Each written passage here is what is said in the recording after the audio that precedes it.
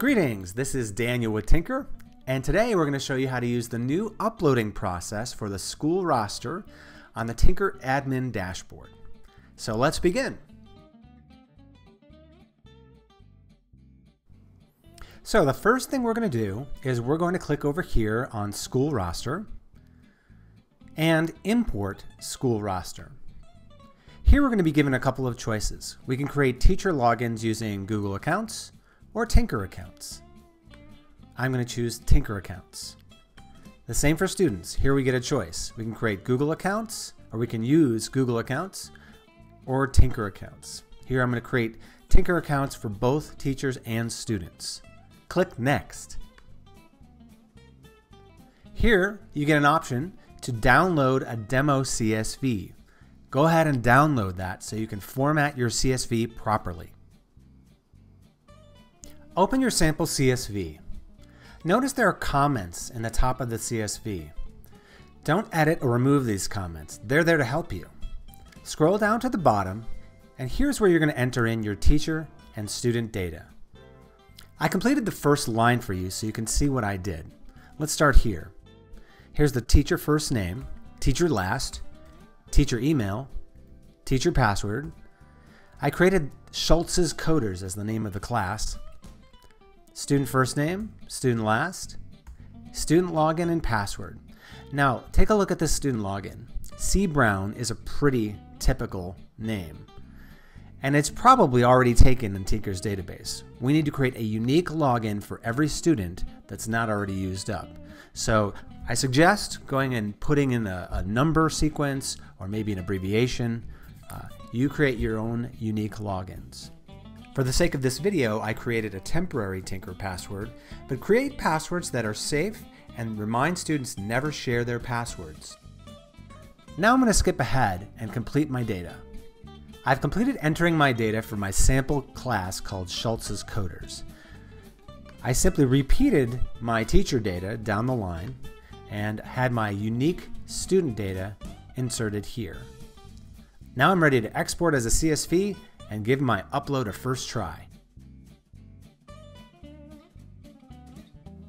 Okay, so I'm going to return to my import student roster page here, and I'm going to get my CSV and I'm going to drop it in there. And what happens is it does a little pre-flight check-in, and there might be an error in your CSV, and you'll see if there are some errors. So let's go ahead and download that error report and see what happened. When I open up the error report, I can see that I have 4 errors, and I can see first that I have a duplicate student username found. Also, I can see that I may have had some empty fields or rows that also created errors, so I need to go fix those. Let's take a look at the CSV. When I look at my CSV, I can see that yes, I do have a duplicate student that I'm going to have to delete because I can't have Peppermint Patty in twice in the same class. So I'm going to delete that row. But I can also see that I have an empty row here, which is also flagging an error. So I need to delete that row as well. Now my CSV is ready for uploading again. Okay, I fixed my errors, and I'm going to go ahead and drop this back in there. So here I go. Let's see what happens. All right, everything's green. I have a new teacher, a new classroom, 6 new students, and then 2 existing students were already in there.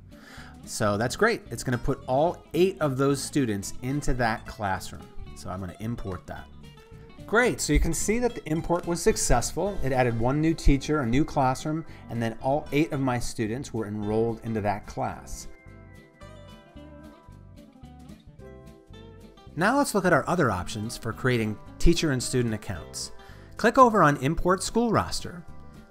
Before, we created teacher and student logins by creating Tynker accounts for both. This time, we're going to use Google for teachers, and we're going to keep it at Tynker accounts for students. Click Next. Download the demo CSV and open it in your favorite spreadsheet program. You'll notice this CSV is a little simpler than the earlier one. That's because when creating accounts using Google accounts, all we need is the teacher's email address. Remember not to remove or edit these comments. They're there to help you. I've completed the CSV so you can see what I did. Here in the first row, I put the teacher email, the name of the class, and then the individual student data. Since these students are all in the same teacher's class, I'll repeat the teacher email and the name of the class in these rows. Now I'll export to a CSV and upload to Tynker. Now let's try it a different way. This time, we're going to create Tynker accounts for teachers and use Google accounts for students to log in. Click Next. Download the demo CSV and open it in your favorite spreadsheet program. Remember not to edit or remove the comments as they're there to help you. Down here, we're going to enter our teacher and student data. For teacher data, we're going to put first name, last name, the teacher email, teacher password, and the name of the class. And then for student data, all we need to put is the student Google account. That means their email address in this field. Let me skip ahead and show you my completed CSV. Here you can see I have teacher first, teacher last, teacher email, password, and the name of class. These lines have been repeated, and then I have my individual unique student login right here, their email.